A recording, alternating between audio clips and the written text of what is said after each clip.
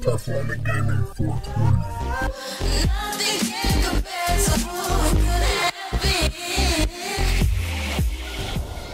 Chris, well, coming from Calgary and you know, I guess Stu and, breaking him in and stretching him and all that.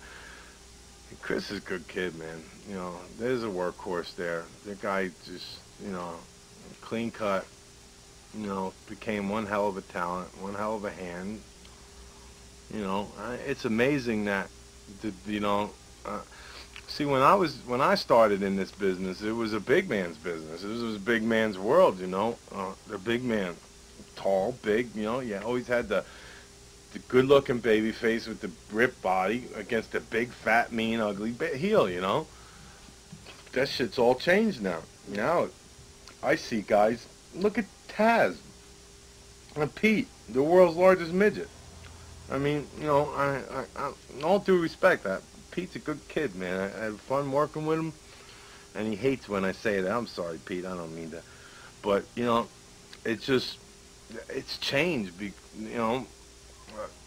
it's just a smaller, more faster pace now. It means nothing. It's just garbage. I hate it. I can't stand it. I don't even watch it. I just hate it. I guess Vince got so tired of kayfabing that, he just got tired of insulting everybody's intelligence and just came out and said, yeah, this shit's fake. Leave me alone. I don't mean, well, he did that because of the athletic commission, just to abolish that, but. Oh, yeah, with the drug testing, right? Well, no, the drug testing, Vince had to do that because of all the trial and stuff like that, But I'm just saying that. All the fees for being a sport, right? Is that it? Yeah.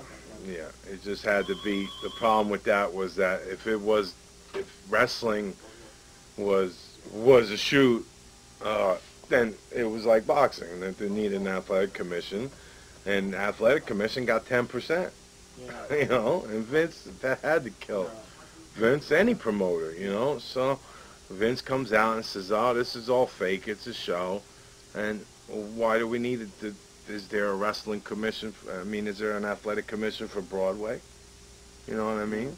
And so it's a play, and he's actually very smart by doing that, because it saved him a lot of money. And now I see that a lot of athletic commissions are just dropping away from wrestling because it's irrelevant to an athletic commission. It takes athletic ability, but it's a work.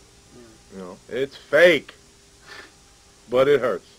I felt bad. Terry was really, really messed up at the time. His